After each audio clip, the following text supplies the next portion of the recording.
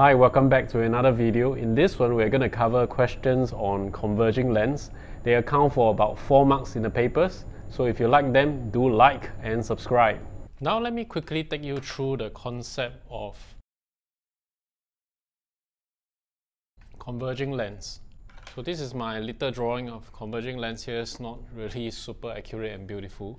But converging lens means that as light rays go through, it will converge towards one point. So you have actually diverging lens that actually will spread out. So here goes through, you will point towards one source.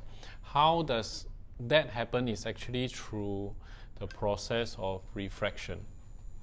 Remember, in refraction, at the end of the topic, they like to show you prisms and how light bends as it passes through a prism. So the lens is actually have a similar concept. If you look at this part of the lens, isn't it like a triangle like this? So if I can break the lens down into regular shapes, you have triangle, rectangle, and a triangle. So from there, you kind of have a sense of how the light rays will move. So if we have a triangle, and we have a light ray that's coming like this, we draw our normal. So as it enters, so this is less dense, you will bend towards the normal. So instead of going straight, it will bend down. Then over here, we draw our normal as well. As it leaves, it will bend away from the normal, from DLDA, dense to less, and bend away. So instead of following this path, you will bend like this. So you can see that it rays goes in, bend, bend. So double bend, so in a sense it converges downwards. So that's why all the rays will converge. So in a converging lens ray diagram, we kind of simplify it. We just draw one line here. And this line represents the center of the lens. We mark as L. This is the principal axis, is cut at the middle of the lens as well. This center point is called optical center. So when you draw ray diagrams of converging lens, there are 3 rules. Rule number 1, rays that go through optical center does not bend. So any rays that go through O doesn't bend. 2, rays that are parallel to our principal axis P will cut the focal point F. So this is my F, this is F, this is 2F.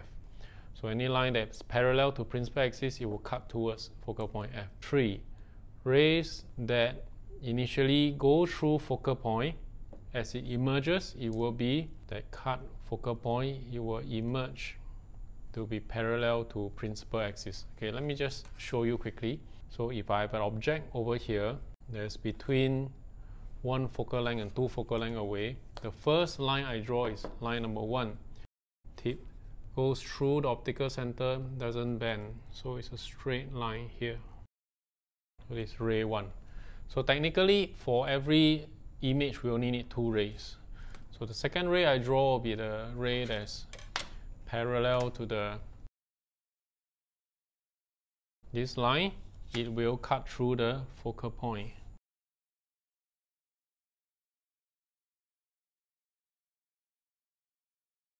So where the 2 rays cut, this will be my image. So let's talk about this image. So because this image are formed by 2 actual light rays, so first it is real. Secondly, the arrowhead originally is above axis, now it's below axis, so it's inverted. And number 3, if you look at the size, this is bigger than this, so it's magnified. If I move the object beyond 2 focal length away, so this is my O2, where will be my image? So again, I draw 2 lines. First is from the top that goes through the optical center, it doesn't bend. I1, I2. So this is my I3. So I3, and I need another ray. The other ray actually is the same as this. So in a sense, I just need to extend this. Then it bends, crosses focal point here. So this is my image, I2. So I2 is over here. So I2 is real, is inverted, but instead of being magnified, it is diminish, smaller. So any object that is beyond 2 focal length away, it will become smaller and smaller. You want to have the same size, you place it on the 2 focal length point. If the object is within 1 focal length away, over here, how will my image be? So if I draw the first line that goes through optical center that doesn't bend, you realize that this line and our other line over here, it doesn't meet. So you actually go wider and wider. It will actually meet at the other side of the lens. So I just have to extend the line. It cuts here, so this is my image. So let's call this O3. So O3, this image is not formed by real light rays. So light is not going to come here, rebound backwards. You can only see if your eye plays here. So this image is virtual, it's not real, cannot be captured on the screen. It is upright instead of inverted. And it is bigger, so it's magnified. So this is the image as formed by a magnifying glass. So you see the 3 different type of permutation based on where you place your object will derive very different images. So in exams, if you want to locate the image, all you need is 2 lines. But sometimes they will give you maybe a 3rd line that is like this, that cuts through the focal point. So let's say if I have this same object, cut through the focal point first. So this is rule number 3. So as it cuts through the focal point first, as it emerges, it will be parallel to the principal axis. So this is my ray. You see, you cut at the same place. So hopefully my drawing is good and I can show you that, ta-da, okay, it's quite parallel, a little bit off. And this will prepare you for the questions that's coming up. First question from year 2017. Object is placed 25 cm in front of a thin converging lens as shown in the diagram. F is the principal focus. A, B, C has been drawn from the top of the object to the lens. So here to here. Two of these rays may be used to locate the position of the image. Complete the ray diagram to locate the image. Draw an arrow to represent the image. So what do we need?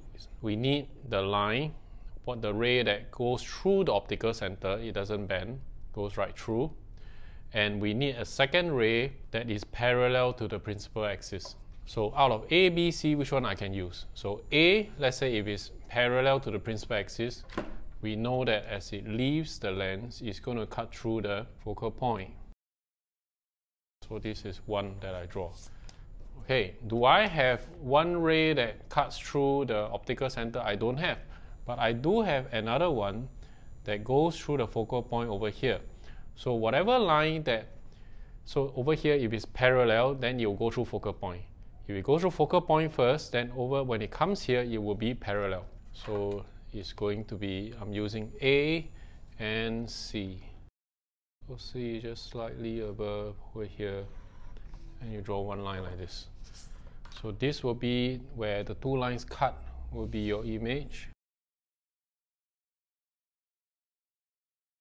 I label it as I. Draw an arrow to represent the image. Okay, make sure you can see. Why don't I think I just draw a solid one, easier for you to see. Okay, so this is your image. So I get my 2 marks. Determine the distance from the image to the center of the lens. So you measure this length, right?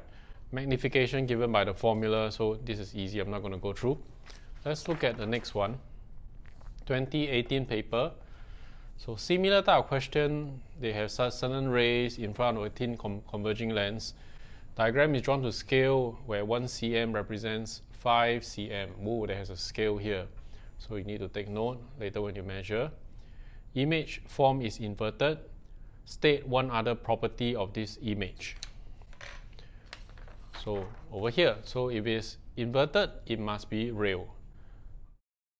So over here, you can see that the image is also, is it bigger or smaller? 2 squares, and this is more than 2, it is magnified. So you can either write it's magnified, or you can write that it's real. Complete the 4 rays from the top to show the formation of the image. So we know that as it goes through the optical center, it will pass through without bending. So I have this first ray. Second ray, I use the one that is parallel to the principal axis. We know that that ray will hit here.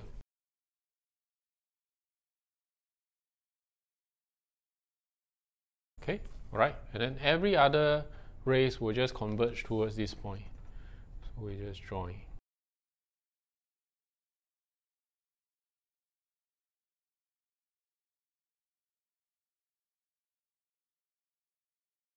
Determine the focal length of the lens. So the focal length will be at this point. So we need to measure 1 cm represents 5 cm. I have this blown up. So basically you have to measure this length and then you multiply by 5, you get this answer.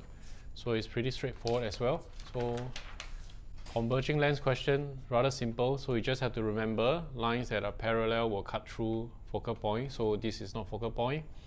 Lines that pass through optical center doesn't bend. Okay, and the various characteristics. And I think you should be happy if converging lens comes up.